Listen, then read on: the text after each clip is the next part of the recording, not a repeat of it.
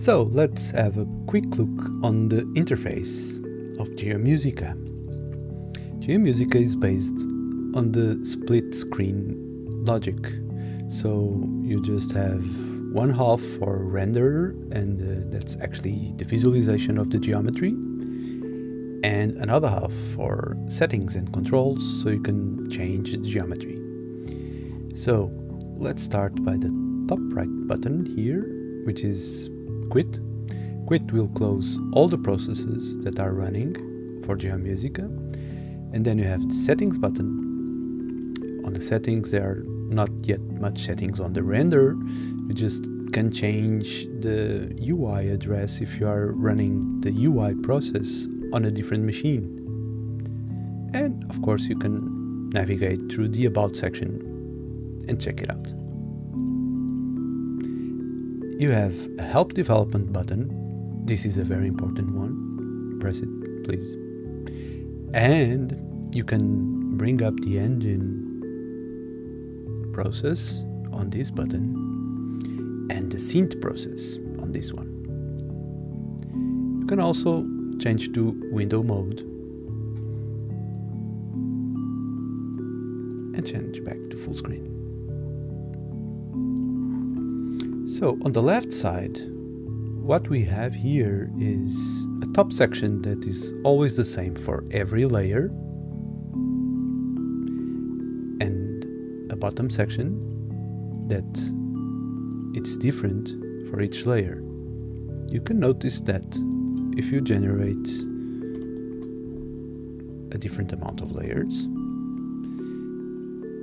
and you can select those layers, and you see a different color on the UI,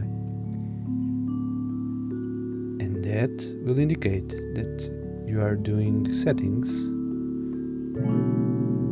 for other parts of the layer system. Let's go back to layer 1. Only one layer. It's simpler to work on. And let's check it out, all these buttons here.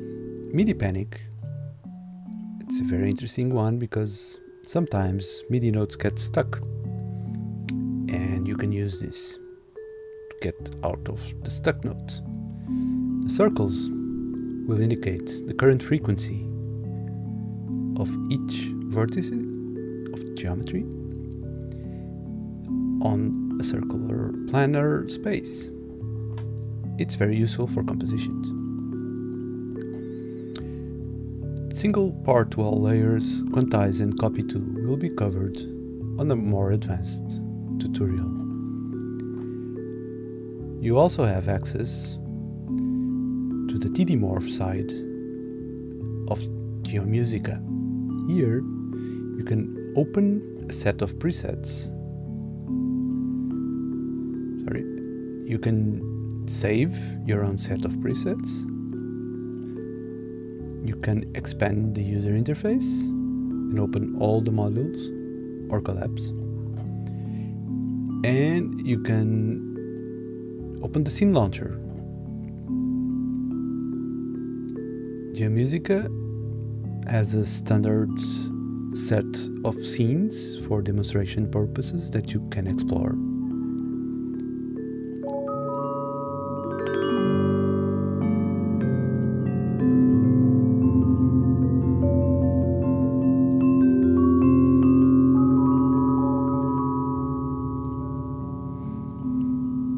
And you also have the TD Morph button, where you can just drag and drop any parameters that you want to change and just do the compositions.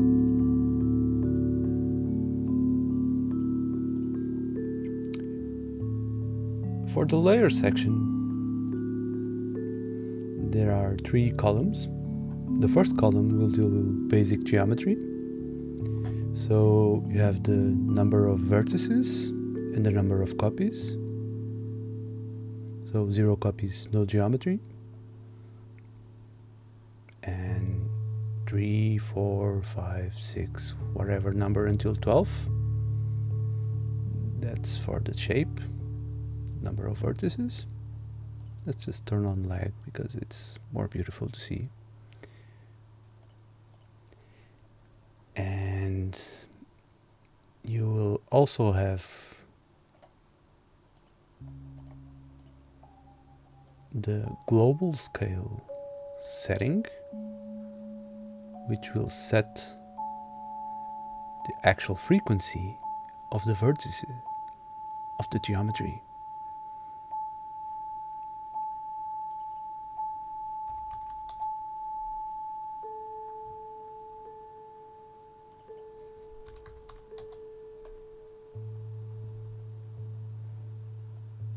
And you have, if you have more than one copy, you have the angle setting, and that's just the offset between each copy. So you can generate interesting rhythmic patterns just by changing the angle. You also have the step scale, which will change the scale of each shape by a step.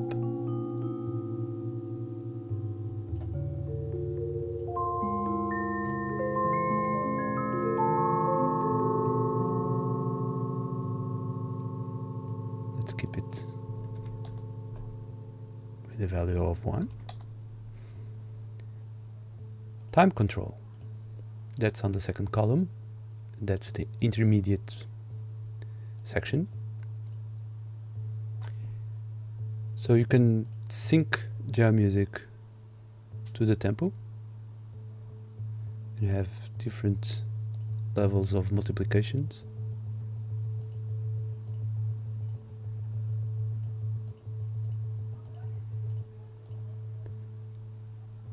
Or you can just let it run free with no sync and just the speed setting. You can also set a curve so that the flow of movement will not be linear.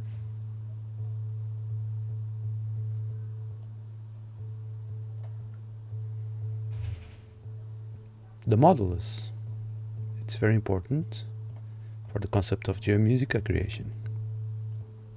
And it's basically a division of a string between 0 and the global scale frequency.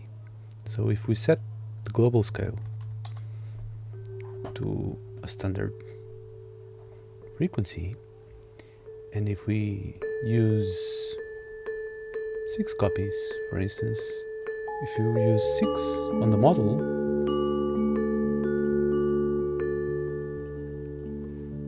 it will distribute the geometry by a division of 6.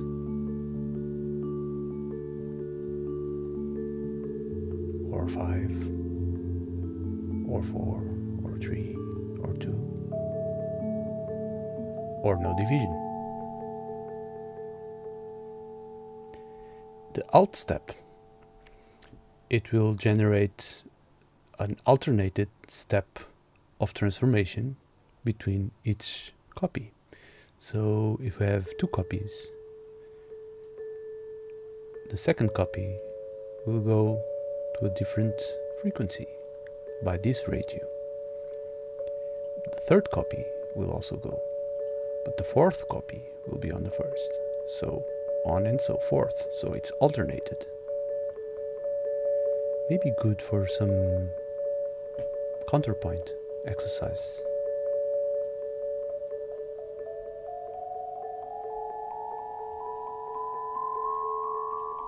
Let's keep it on default values.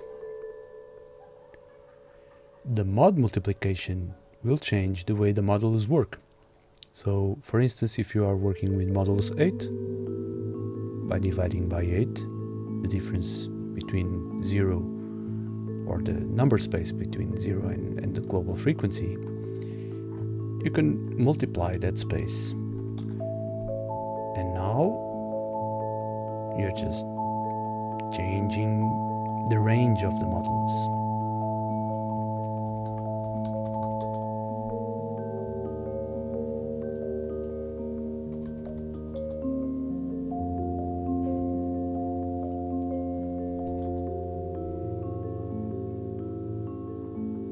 On the third, you get the more advanced stuff. Some visual elements and the like button, very important. So you can see the geometry only by the dots, only by the lines, or only by the frequencies. And you can actually change the note velocity, which corresponds to the energy of the note. So when in fixed mode, only the maximum value will work. So if it is 0, you got no notes. And 127 will be maximum fortissimo. Maximum. Okay, so that's fixed, and then you have other different settings that you can explore. All of those will work with a minimum and a maximum. And you can actually see, if you only use the dots visualization, you can see the patterns.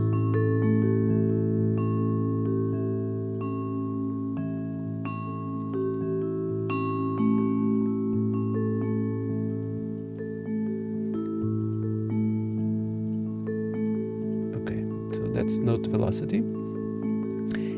Then you have Modulus Reorder, which will reorder the way, if you are using Modulus, the geometry gets arranged. So nothing will do nothing, it just keeps the same order, default order.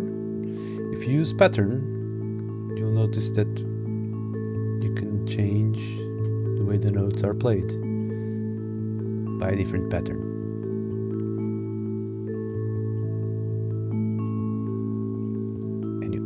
Experiment until you find a nice rhythm. Random, it's same principle, but random. And you can group by 2 or group by 3, or you can skip any groupings. Just explore. Under geometry shaping,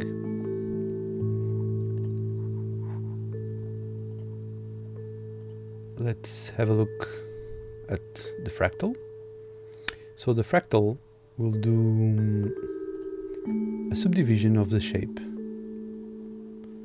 by the number that you indicate here. So 2 segments, 3 segments, 4 segments, and so on and so forth.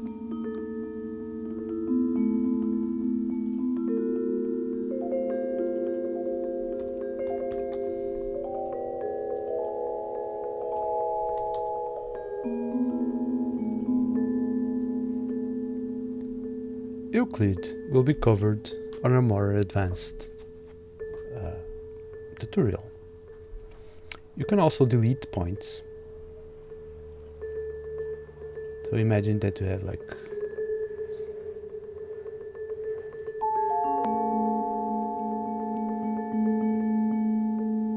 two dodecahedrons and you want to delete some random points. So every 12 points I want to delete 4. There you go. And because it's random, it's choosing different points.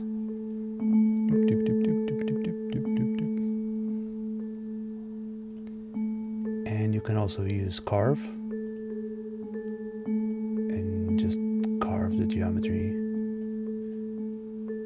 to the point that you want to use. And last but not least, you have temperament and duration.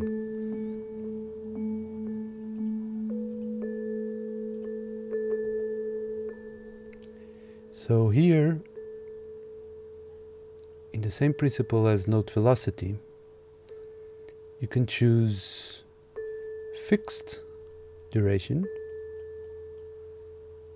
or pattern-based duration, or models are random. And These settings only work if you are not in endless mode, but because endless mode will mean that the notes have no note off. So if you turn on finite, it will generate a note that has a maximum duration. As you can hear, let's bring up the speed.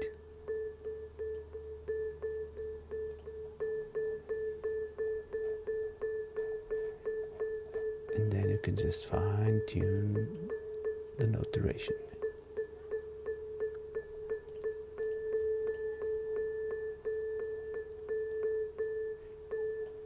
You can also see that the size of the dots will correspond to the duration.